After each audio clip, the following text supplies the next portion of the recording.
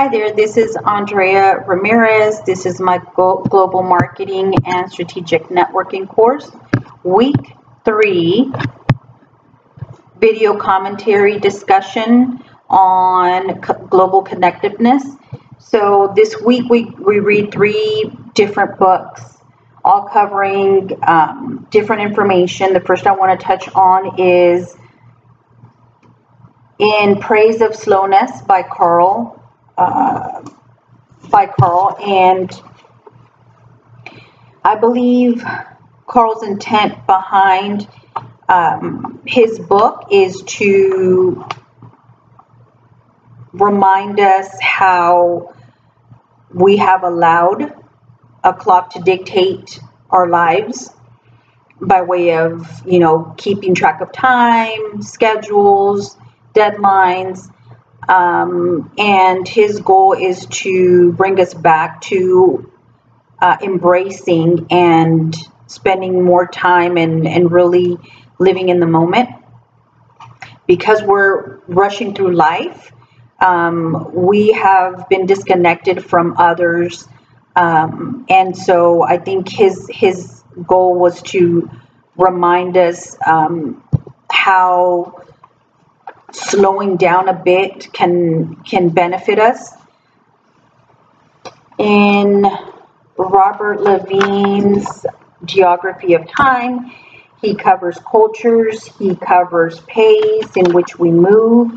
He shared a graph showing the pace of life in 31 countries and resulted in Japan and Western European countries being the fastest and the slowest being non-industrialized countries like Africa, Asia, Brazil, Mexico. And I believe the goal behind this book is basically to let us know how we move through life. One of the things that stuck out, and I found that I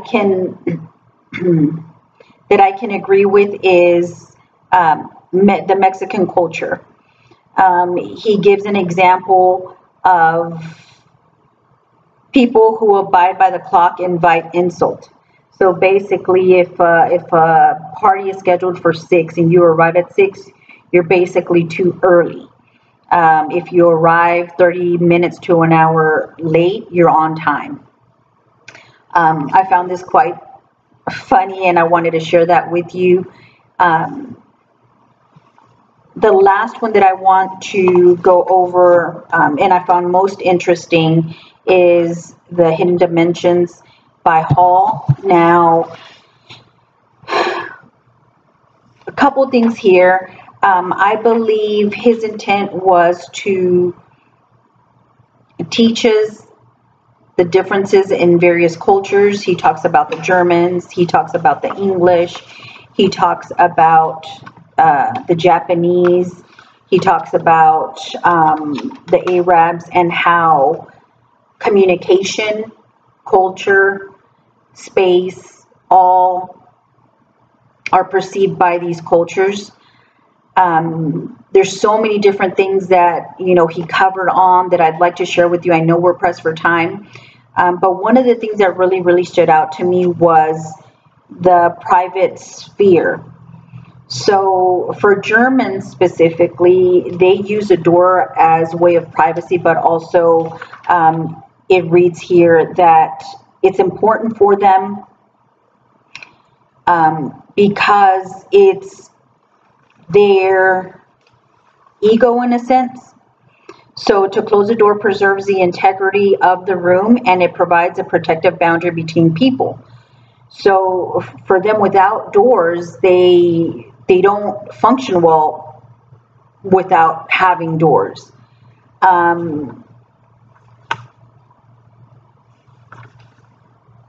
They want that space between others, them and others. And then it goes on to talk about the French. So the French are used to being in crowded places. They like the crowdedness, as do the Japanese.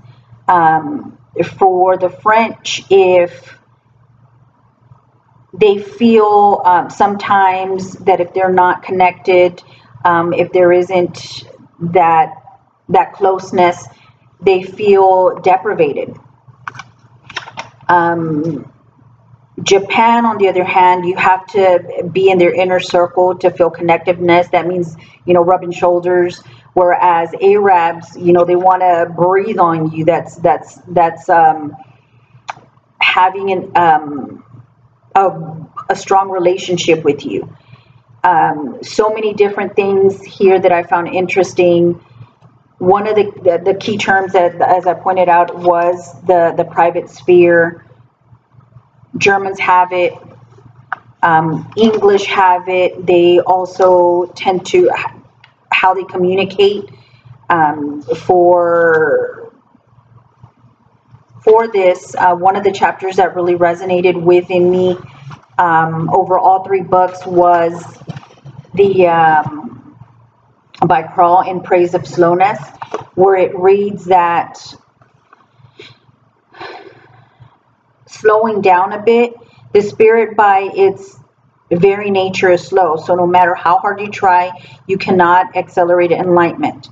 So every religion, there is a need to slow down in order to connect with the self, with others, and with a higher force. And then it gives you a verse, Psalms 46, where it says, "Be still then and know that I am God." That really resonated within me. That's chapter 2 of In Praise of Slowness. I wanted to share that with you. I feel that all three books really connect with the Course, because it's not only teaching us about time, it's telling us about slowing down, but also about different cultures, and then how we connect and speak to others, how we communicate and interact.